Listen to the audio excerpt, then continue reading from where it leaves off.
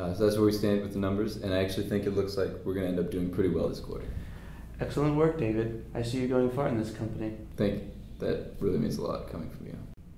Seriously, great job, son. You're my number one boy, my true seed. Father, for you to say that in front of our work father in this space means so much to me, and it's just a monumental thing that fills my heart up with gold. I would scream it from the hilltops from the biggest building in New York City, and to show you that I love my son so much and you worked so hard for all of your work. I would jump out of a plane and scream as I fell to the ground. My father is back, and as I descended, I'd say, Papa is putting rice back on my table after being frozen near 20 years. My blood runs warm for you, my son, my true light, and my hope. You are my king, you are my seed, you are my father, my Papa King. We are one Father, Son, Papa unit, and together we are one and one only, one true being.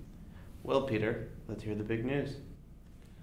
Yeah, actually, I just got off the phone with Japan, and they're going to fund us 100%. That's wonderful news, Peter. You've worked very hard on this account.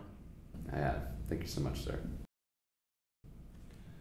I would just like to say that, Father, to see you work so hard in front of our work father, long, hard hours, to put this time in, makes me the happiest little tiny boy in a tall boy body. Me, there's no amount of money in the world that could take me away from you again for another 20 years. I'm going to stay with you forever because you're my true gold. I would rope together Dos Tortugas, Part 2, and walk them across the desert in many, many days until the bodies of the Tortugas rotted out and fell away, and I was just walking on shells.